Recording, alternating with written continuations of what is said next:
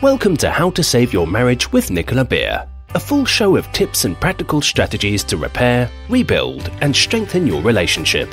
If you are currently stuck, wondering if your marriage can be saved, or you know you want to save it but don't know how to go about changing it, this show is for you.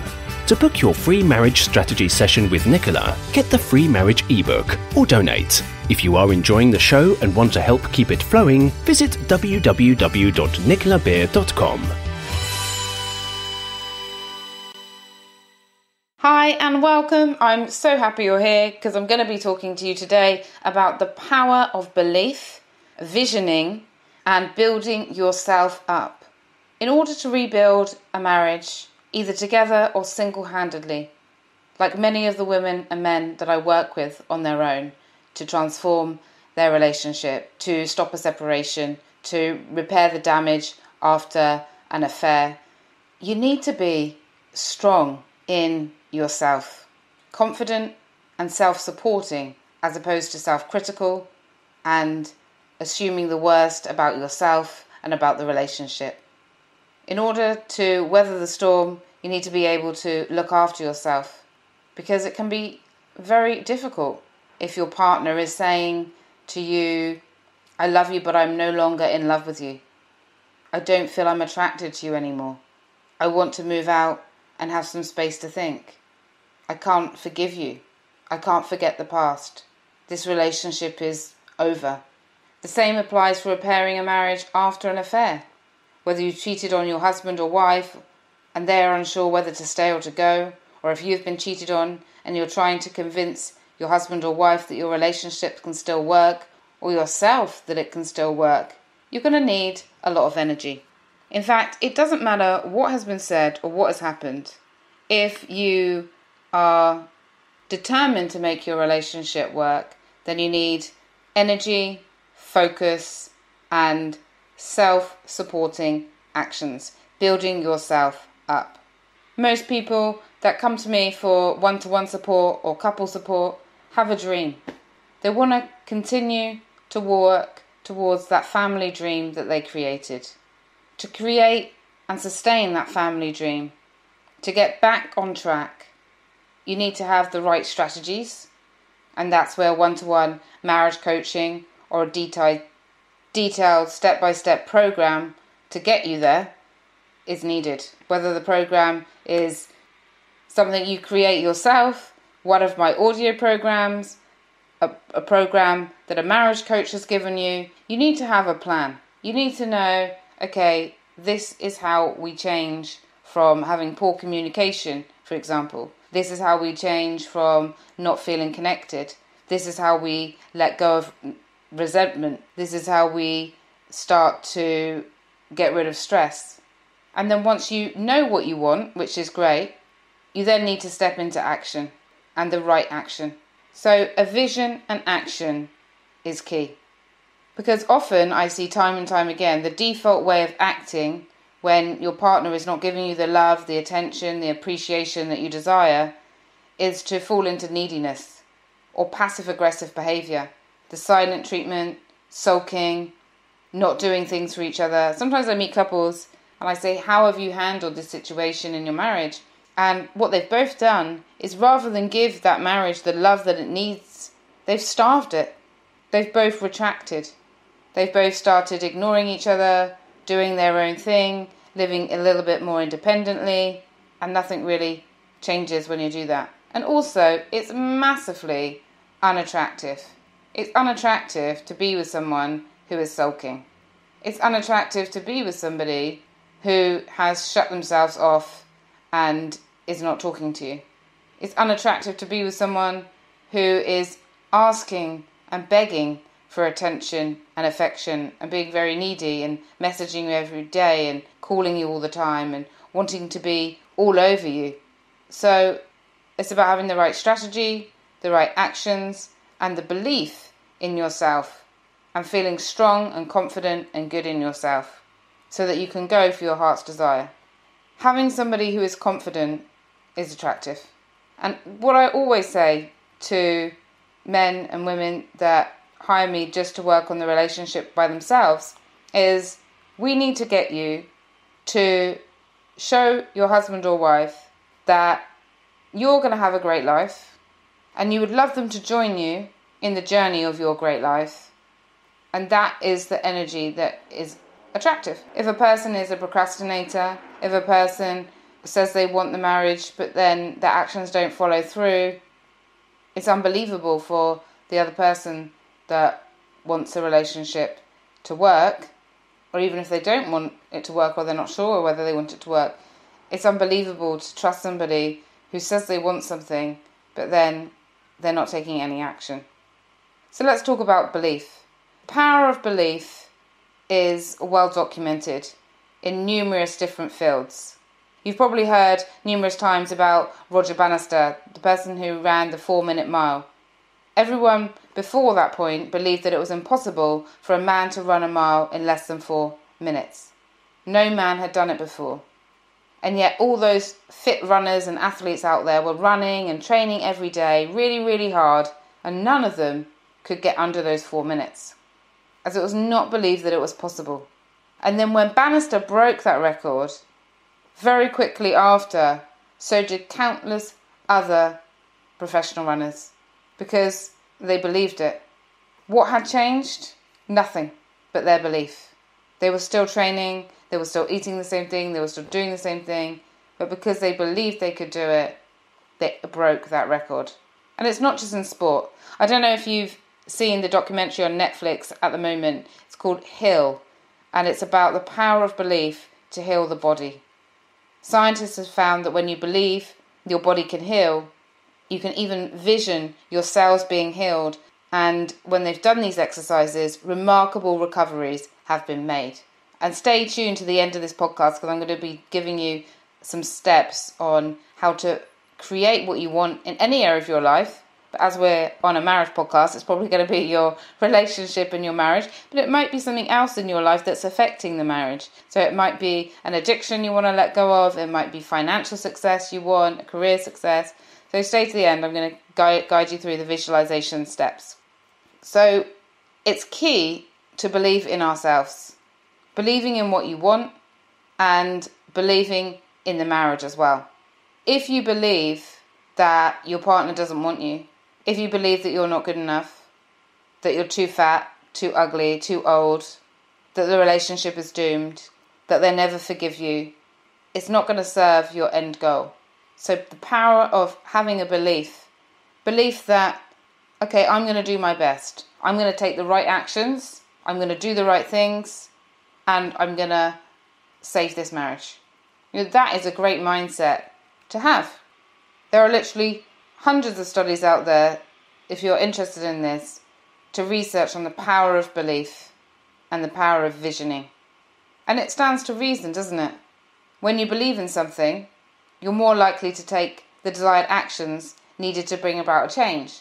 Because if you don't believe in something, you probably will put in a half-hearted effort, half-hearted communication in the case of changing a relationship, half-hearted love you're giving.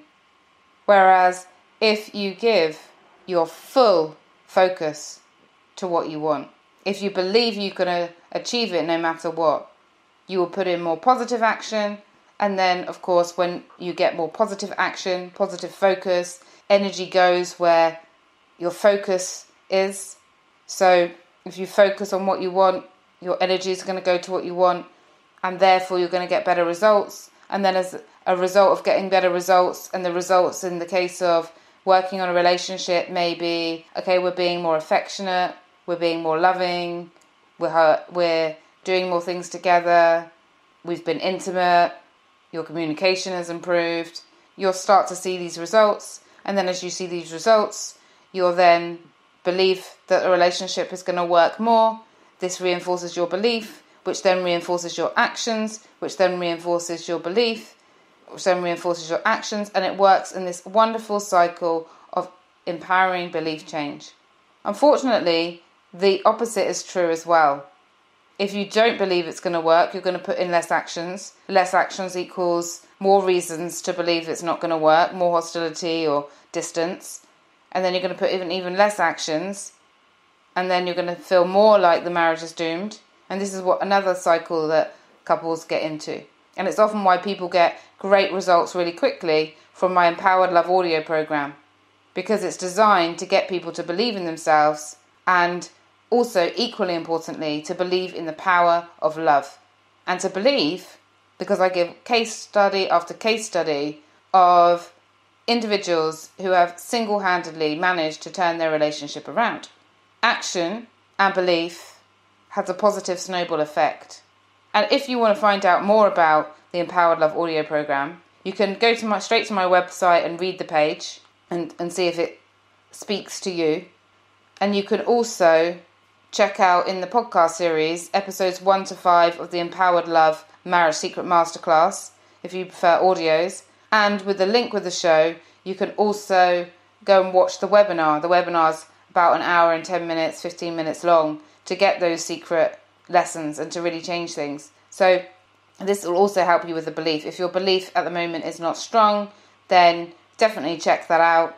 It's not going to cost you anything for the audios or the videos. And if you want the audio program, you can get all the details and decide if that is the right investment for you. And for that, obviously, there is an investment, which I have reduced because I really want as most people as possible to really get the benefit of having a great loving relationship. Coming home to a home where you want to be is such an amazing thing. Let's face it, there's a lot of stress outside in the world, in the news, at work, maybe driving traffic, and to come home to a home where there's laughter, where there's warmth, where there's affection, attention, great communication is great for the body, great for the mind, great for the soul. And I also know as well that when men and women come to me saying, I believe that I fell in love for a reason, and I believe that my wife fell in love with me for a reason, or I believe that this marriage can be saved, or I believe that we love each other, I believe that this is worth investing in. These are the people that get the great results. So that's belief. And then there's building yourself up. To keep up the belief, you also need to build yourself up. If you're struggling to be positive, if you find that you're over-analysing everything your partner says or your partner texts and does, then it could be time to get some support, to get out of the negativity and into the positive way of thinking.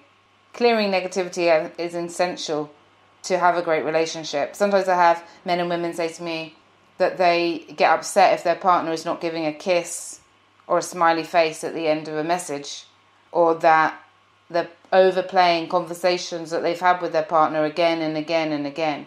And this is so confusing and draining. And so to support yourself, you really need to switch off that over-analysing. Instead, you really need to build yourself up. So these are some of the questions that I ask people to check whether they're building themselves up. So the first thing I check off is sleep. Are you making sure that you get enough sleep? Is something I ask. Because at this time, any time of a relationship difficulty, your sleep is critical. A lack of sleep equals irritability, and this can lead you to say or do something damaging to the marriage. If you can't sleep, you've got to ask yourself, what can I do to get a good sleep? Things like turning off the TV and screens an hour before bed, meditation, hot bath, shower, yoga, massage. Here are some of the things that some of the people I work with decide they're going to do after our session. When I work with somebody to change their relationship or to work out whether they want to change their relationship, I give them a sleeping and calmness hypnotherapy designed to help them get off to sleep, to put their mind at rest. Because a lot of people, they say they're fine in the day, and then as soon as they put their head on the pillow, sorry, I can't get my words out then. As soon as they put their head on the pillow, all of a sudden their mind starts racing. They start thinking of all the things that have been said throughout the weeks. They get angry, they get anxious, they get annoyed. And so sleep is a really important thing. When we sleep well, we feel well, and this is going to impact the relationship. The next thing is looking after your body. Are you eating and moving in a way that supports your body? Are you nurturing and looking after your body? How we treat our body impacts our energy, and you need a lot of energy to focus on rebuilding yourself and a relationship. And then there's the mind. Do you give your mind a rest? Do you give yourself time to have a break? Are you kind to yourself with the way that you think? A lot of people say to me they're struggling with guilt, or they're stuck with regret and worry, and their mind is just thinking over things. So we find activities that they can do to calm their mind. Or I'll give them a panic attack or an anxiety calming hypnotherapy to just feel more at peace. And then, are you speaking positively to yourself? Are you building yourself up? Are you praising your efforts? This is really important when fixing a relationship. Saying phrases to yourself like, I'm doing the best I can. I'm worthy of love and respect. I'm getting better and better. I'm a good person and deserve a happy marriage. I'm focusing on what I can control. These are the positive things that you need to be saying to yourself, especially when it comes to trying to make another person happy. You can only do your best. So am I focusing on what I can control? And really just saying, I'm doing the best I can, is soothing. And the next one is, do you feel your emotions and release them in positive and supportive ways? It's important to feel the emotions and release them in healthy ways. And if you haven't heard the episode that I have created on this, then do check that out. It's the episode should be just before this one, on how to release emotions and how to deal with overwhelming feelings. Because we need to feel our feelings and then we need to release them in healthy ways, rather than getting into passive-aggressive, angry, silent treatment, or worrying, or acting needy, or doing anything else that is not supportive to you or the relationship. And then the last thing really to build yourself up is just to get yourself to assume the best. Do you assume the best or the worst in your relationship right now? Often when a marriage is in crisis, we can get into crisis mode, and we can then see everything as a crisis. For example, every time you have a disagreement, do you take it personally as an attack? Are you constantly feeling like your husband or wife is against you or is doing things to hurt you? Let's say your partner turns you down for sex. Do you say to yourself that they find you unattractive? They're no longer interested in you. They're doing it to hurt you. They want you to feel bad. They're attacking you. Or do you simply say, okay, they're tired, they're stressed, just not in the mood. Maybe I need to just let it go. And maybe there's something I can do to make them feel more connected to me, more happy with me. Maybe I need to show them love and empathy. So instead of always assuming the worst, that it's always about you, or that they're doing it as an attack, or that it's some kind of punishment, or being in self-pity where you're thinking, why aren't they giving me love? Why do they not want to spend time with me? Why this? Why that? Self-pity is not going to build you up. It's not going to help you change the relationship either. And I know this may sound a bit harsh, and obviously I'm not meaning it to sound harsh, but I'm just trying to share that, having tried that myself in the past, I know that self-pity mode that we can go into is just going to keep us more stuck, not believing that we have the power to change things and going away from our dream and what we really want. So if your mind has a tendency to run wild, ask yourself, will this even matter a month from now? Is this really important? Or 6 months from now? And then you can also ask yourself, what else could their behaviour mean? It could mean, as I mentioned, they're tired, they're stressed, they're not feeling connected. And then you ask yourself, what can I do to help? And then the last thing, which has been, again, scientifically proven to create results in people's lives, is the power of visioning. Giving yourself of envisioning and visioning how you want your day, your marriage, and your life to be like. It's been shown to have life-changing results in health, wealth. So I invite you to give it a go for yourself right now. You might want to get a notepad and pen if you want to write down the steps, or you might just want to keep listening to this episode and fast forwarding to this to do it again. So the first step is to close your eyes and bring to mind the vision of what you want most. If there's several things, pick one that's most important to you right now, whether for yourself or your marriage. What do you really want? And then ask yourself, what will you need to see, feel, hear, to know that you've achieved it? What will need to happen?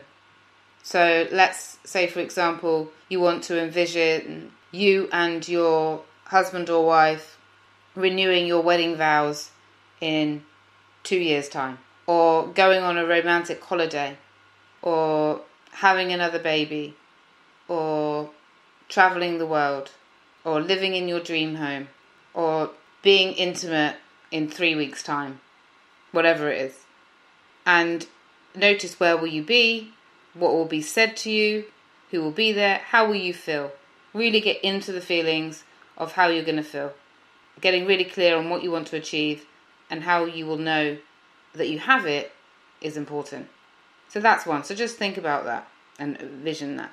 And then the second step is then really getting into your mind and imagine yourself sitting in a theatre or a cinema.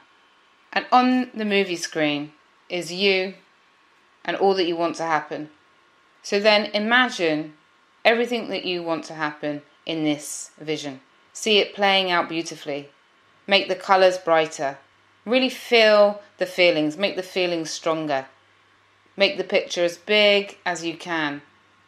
Make it really clear. Turn up the image so it's really, really crystal clear. Really see yourself. Maybe it's lots of little series of memories. Maybe you're smiling, you're laughing, you're joking, kissing.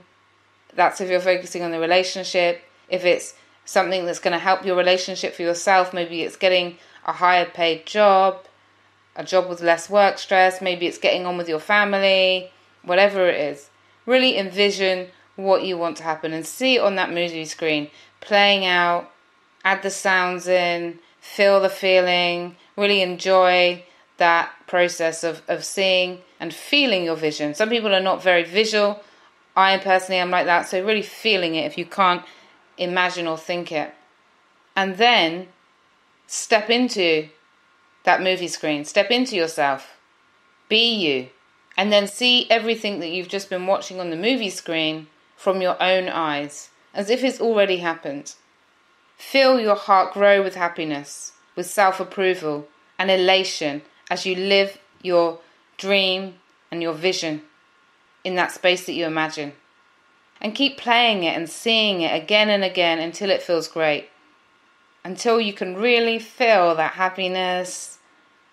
And then when you finish doing that, then imagine your current day unfolding the way you want it to unfold, with every detail. Loving your day ahead. Loving the moment that you drink your tea or coffee in the morning, you have your breakfast, you have your lunch, you complete a conversation beautifully with your partner, you finish the task that you need to finish, you come home, you have a great time when you get in, you feel at peace, you feel happy, great interaction, you go to bed in whatever way you want to go to bed. I was going to say you go to bed in a restful way, but maybe some of you are thinking, I don't want to go to bed in a restful way. I want to go to bed in an intimate way, seeing how you want it to go, dreaming up the day with all the ways that you want it to pan up from start to finish. So that is a small visioning exercise that you can do. And normally when I do this, to really get into it, because it is so powerful, if I work one-on-one with somebody, what I do is I put on some music, so that we've got this nice music. I get them to go into their body and to feel completely relaxed from head to toe in their body. I do them, first of all, sending love and forgiveness to others in their life. I get them into gratitude for what they're grateful for, so that by the time we do this visioning, they're on a really high vibration and really feeling love and energy in their body, that it's easy to do the visioning. So if you're feeling it's a bit too difficult to do the visioning, then either contact me and we can talk about one-to-one work where I can guide you through a vision, and I can always record it as well. I always like to give as many tools as possible to help people. So when somebody hires me and they say, yep, let's do the visioning and or hypnotherapy, I give a recording so that you can repeat this again and again on your own without having to keep going to therapy to do that, so you're self-sufficient, because we don't want to be paying somebody to do the same thing with us again and again. Or you can record it yourself. Sometimes people say, I'll record it myself, which is absolutely fine. So this can also be like a really great thing to do to create the results that you want and to help that belief. So in summary, I guess what I'm really trying to say is believe in yourself, believe in what you want, and focus on building yourself up. I hope you enjoyed today's episode. I hope there's something you can get from it.